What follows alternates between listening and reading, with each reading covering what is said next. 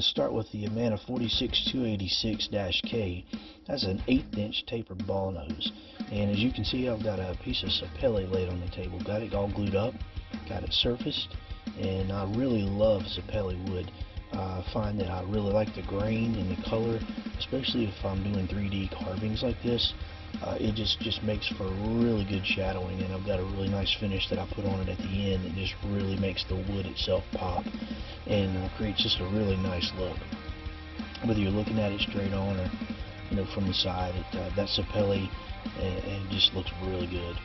So anyway, you can see this 1/8 inch Ballnose, this Spektra bit from Amana is fantastic. It just leaves a really clean cut and just does an amazing job. That Spektra coating makes that bit last and last. And what I've done is I'm using a raster toolpath, and you can see it's just essentially back and forth across the piece, up and down like a needle on a sewing machine, just making its way. And on this particular toolpath, I've got a step over of about 9%, so it's very minimal, and I just skipped right over the roughing toolpath and went right into the finishing toolpath. When you have a short step over, you can do that.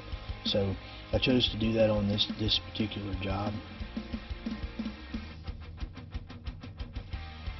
The nice thing about that is it allows you to do it all in one time, so you don't have to worry about making multiple passes. And as you can see, it does really well. Worth the extra couple minutes to just do one pass instead of two, and the result is fantastic. Alright, now let's switch to the 45624-K. That's a 60-degree V-bit. Again, it's Spektra coated.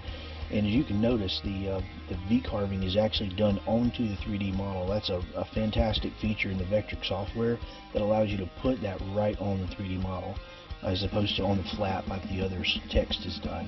Now I'm just making a V tool path around the borders to create a little chamfer along that top edge. And now finally the 46202-K, the 1/4 inch down cut end mill. Again, Spektra coated. I love those bits. Got it zeroed out, and all I simply did was go around the border. I think I did this in 4 passes. I usually try to be moderate.